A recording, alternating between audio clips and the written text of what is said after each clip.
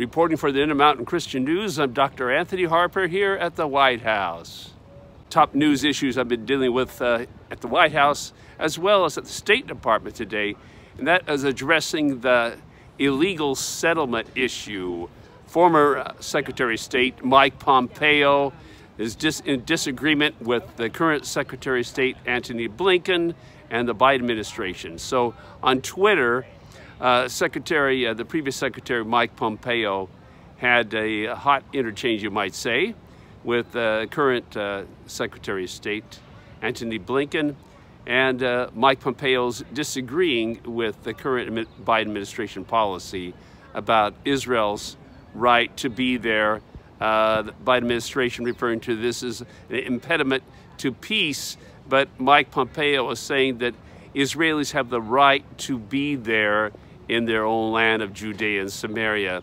So I'm dealing with that issue about, this is an ongoing issue regarding Israel as the illegal occupier, conversation that we hear so often in the news, especially from the Palestinian Authority, Hamas, and so forth. But comparing this illegal occupant issue to what was happening across our border, I asked a question to the State Department today about where is the justice to having illegal immigrants coming across the country and where they can settle anywhere they want to and murder American citizens, of course, and they are doing that, bringing drugs across our country, into our country, making it very unsafe here in America, but also robbing the American taxpayer.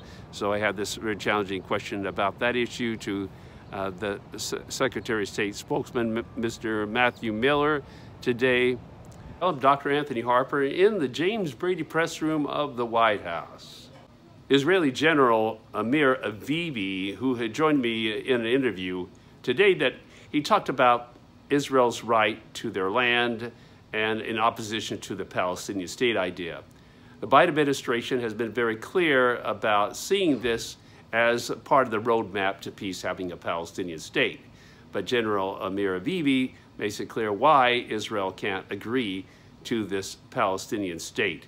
The Knesset voted 99-11 to oppose any Palestinian state, two-state idea. For many of the Israeli people know that giving up land, trading land for peace, has not worked for them and will not work for them. So it's going to be a very curious time to see what's going to be happening and how the Biden administration is going to be dealing with Israel's Knesset vote against this idea. They are resolute in their opinions in the Knesset, this major majority in opposition to the Palestinian state.